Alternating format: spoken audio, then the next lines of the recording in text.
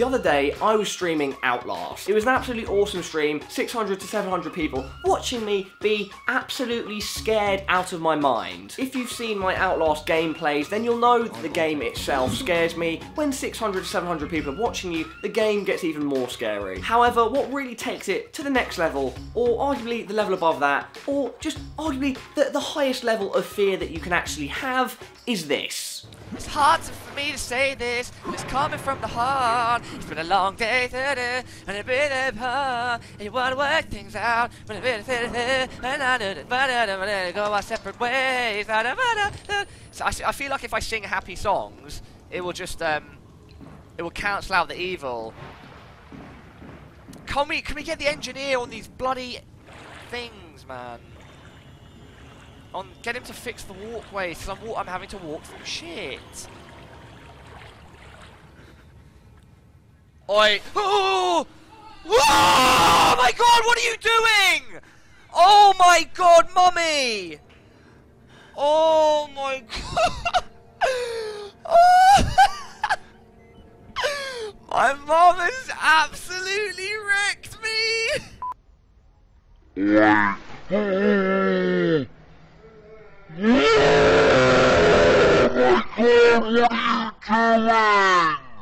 That's right, everybody, my mum snuck into my room and trolled me live on stream. To give you a bit of context to this situation, my good friend James works at Twitch and he often watches my streams, and he was watching that Outlast stream. He saw that I was susceptible to the fear, he saw that there was an opportunity to be taken. He got in touch with my friend Dom and said, we can create an epic moment on stream. What you should do is call Parler's house and see if his mum is up for sneaking into his room and scaring the living daylights out of him. Don was like, sure, I'll give it a go, and he rang my house. Luckily, or unluckily, depending on how you look at it, kind of like unluckily for me, but luckily at the same time, because you got to see the epic moment, my mum did indeed pick up the phone and say, hey, I'll give it a go. What a great sport, she is an awesome woman. And so then, yeah, lo and behold, she snuck into my room, she waited down there for like 20 minutes, waiting for the perfect moment to scare me, and then, yeah, you see in the video, something drops into the water, I get freaked out, and then she makes a noise, like in real life,